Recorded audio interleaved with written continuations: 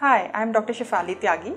I'm the obstetrician and gynecologist working at Motherhood, Sarjapur Road.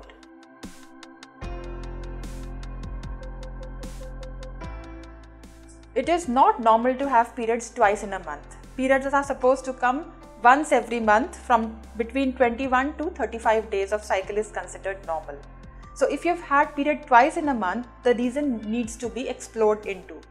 Now, if you have traveled, you have had change of city, change of weather, any stress factors, any tensions, any other medications for any other reason which is not related to period, be it your fever, be it your urinary tract infection, be it for any skin allergy, these can have effect on the periods.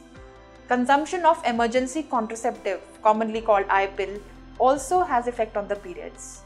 And if none of these factors are present, it could be a plain simple hormonal imbalance. So these are the factors which need to be ruled out. If it is only one episode that you've had period twice in a month, you can still wait and watch. But if it becomes like every 15-20 days, every 5-10 days that you are bleeding, that is certainly not normal. Please get in touch with a doctor where the ultrasound and some blood test for hormones can be advised, and that can be easily corrected.